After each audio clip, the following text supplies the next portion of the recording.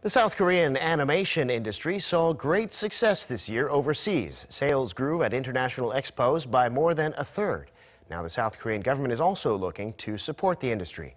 Yoon Jung-min reports. South Korea's animation industry is gaining popularity around the world and could be the next Korean wave.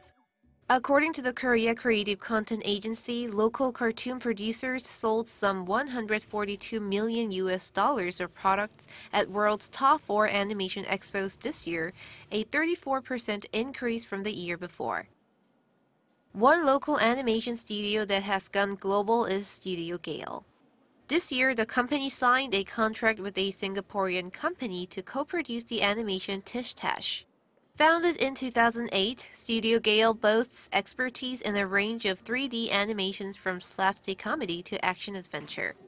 It has also worked with another producer, Iconics, on children's favorites Pororo, the Little Penguin, and Tayo. Korean animations for preschoolers such as Pororo and Tayo are very popular overseas. On the other hand, the U.S. animation industry is focused on family animations, including theatrical animation films.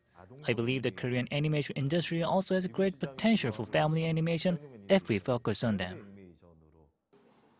Other local producers such as Hong Dang-moo and Most Tapes have also seen success in overseas markets this year.